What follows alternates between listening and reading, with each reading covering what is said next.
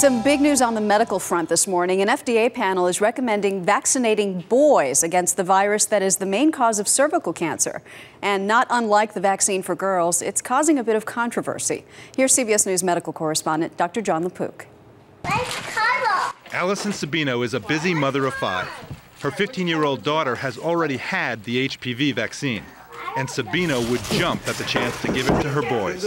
I'm actually thrilled that the vaccine is available for boys. I do not want to ever find out that my boys were contributing to the spreading of the disease. Drug maker Merck presented 3 studies of more than 5,000 boys and men. Gardasil was 89% effective at preventing genital warts. Merck did not specifically test if vaccinating males will prevent the transmission of H.P.V., but it believes if Gardasil can reduce 89% of genital lesions, it will likely reduce the spread of H.P.V. and cervical cancer in women. The series of 3 shots cost $390, but it's not the cost that has some saying Gardasil's not worth it. And I would love my daughter and my son to get a vaccination that would prevent any kind of H.P.V., but it has to be at no cost. And I don't mean financial cost, I mean at no health risk cost. Allison Sabino is not worried. I think that there are risks involved in any vaccine that you give your children. However, I feel in the case of Gardasil, I feel the benefits outweigh the risks. Dr. Jon LaPook, CBS News, New York.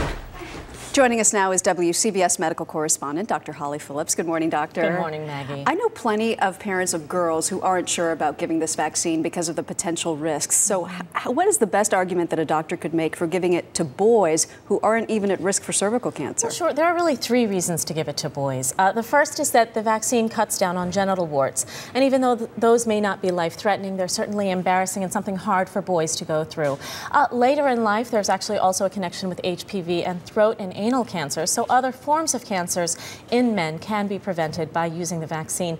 And then finally, you can make the argument that you could possibly eradicate an entire illness within a population, which is cervical cancer. By cutting down on H.P.V. in both men and women, we can really make a huge difference in cervical cancer. Speaking of things that affect our children, I'd like to ask you about these new numbers regarding H1N1 that came out this morning. 73% of American colleges and universities are reporting cases already in September, most of the cases in the Midwest and Southeast. As a doctor, is that disconcerting to you? Maggie, I have to say it's disconcerting, but it's not surprising. We have to remember the Centers for Disease Control said that in a worst-case scenario, 50% of the United States would be exposed to H1N1.